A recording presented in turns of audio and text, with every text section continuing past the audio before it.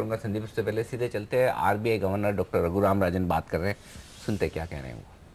And I would argue that some of the problems in global economic management are problems that you can see in management of some of the other issues that were put on the table, and there are some similarities. So with that as a description of what I'm going to talk about, let me jump into it. We've had fairly slow industrial country growth for the last 7 years, since 2008. And there are various arguments for why this is the case. Of course, the first argument is we had a very deep crisis. But typically you emerge from crises quite fast. Recoveries from recessions are typically V-shaped.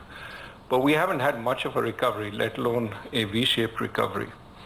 So one argument is this is because of the nature of the crisis. A lot of debt taken on, debt overhangs on corporations, on households, make it very hard for them to borrow.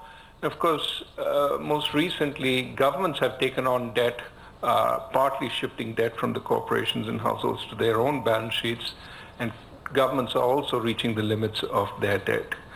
So one argument is it's debt, and we need the deleveraging, and deleveraging is taking more time, and therefore one shouldn't be too impatient. Of course, we did try to stimulate economies. The 2008 summit and subsequent summits were well known for the G20 urging countries to spend if they could.